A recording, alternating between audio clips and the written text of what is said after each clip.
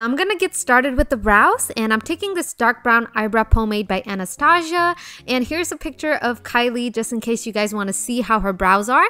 They're really arched and they almost like a triangle, so I'm gonna start shaping them the same way, starting from the inner corners of my brows, then creating that high arch and then bringing them down.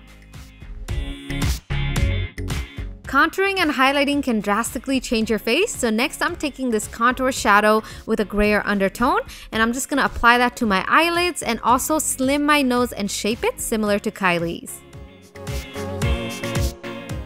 Next, I'm going to take this rose gold eyeshadow from my Unzipped palette by Lorac, and I'm just going to apply this on my eyelids because I feel like she wears a lot of neutral eyeshadows. After that, I'm going to take the darkest eyeshadow from this palette, and as you guys can see, she has really big eyelids and my eyelids are super small, so I'm going to take my angle brush and just start carving out a new eyelid shape. So if you guys already have big eyelids, all you need to do is just apply a little bit of brown eyeshadow on your crease. Now I'm going to take my black gel eyeliner, and in the previous picture you guys probably noticed she does a really simple winged eyeliner, but I have to do mine a bit more dramatic to make my eyes look as big as hers. On my lower lash line, I'm going to brush on some contour there to make my eyes look wider and also use the help of white eyeliner. Then you're going to need a black eyeshadow and outline the outer corners of your lower lash line, and bam, your eyes are going to look huge. Here's another one of her selfies so you guys can see how big her eyes are and also her lashes. They're really long, so I'm going to take the strip lashes, which are kind of like a similar style of hers, which is shorter on the front and longer in the corner, which gives that really pretty cat eye look.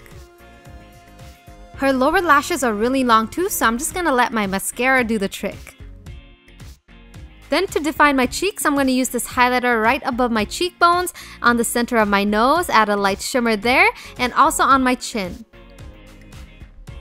And just below the highlight, I'm going to apply bronzer, and you can use a contour shadow to do this as well. Now I'm going to create the famous Kylie Jenner lips, and her lips just went from Cameron Diaz to Angelina Jolie, so it's really big now, and I'm taking this brick red lip liner and creating a really nice rounded cupid's bow and also outlining the rest of my lips.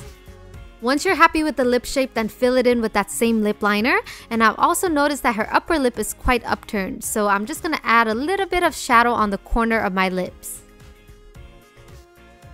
Now I'm going to use another lip liner which is a couple shades darker than the last one, and I'm just going to go over the edges one more time so there's a darker color on the outside and lighter in the center, which will make it look more plump and also make the lip shape more natural.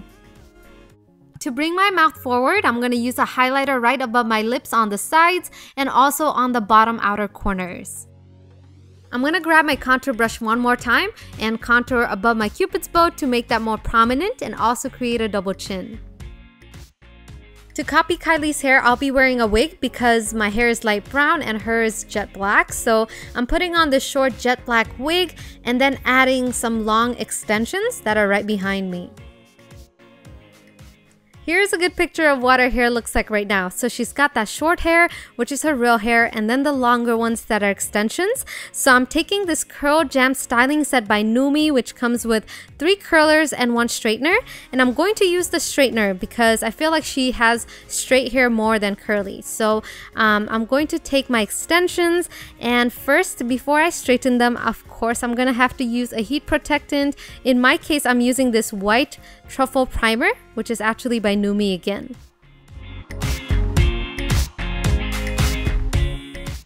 I prefer straightening my extensions before I put it on my head, but curling it is a different story because you're not tugging it as much. So I'm just going to clamp my straightening iron and pull it till all the hair is nice and straight. I'm going to straighten the rest the same way. Also, if you've noticed, the hair looks really shiny, pin straight, and frizz-free. It's because of the straightener. This is a really great straightener. So if you guys are looking for a great straightener or styling tools, I've got a code for you guys. It's Kylerific, and if you guys use this code, you can get 40% off of the entire Nume website.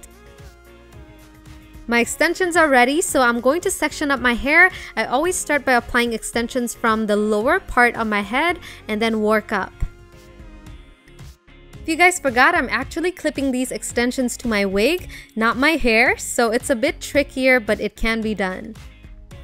Last but not least, her teal ombre hair that she's known for, I have to do it. So I'm going to take this temporary metallic teal hair color that I got from Walgreens, and I'm just going to spray it all over the tips of my extensions.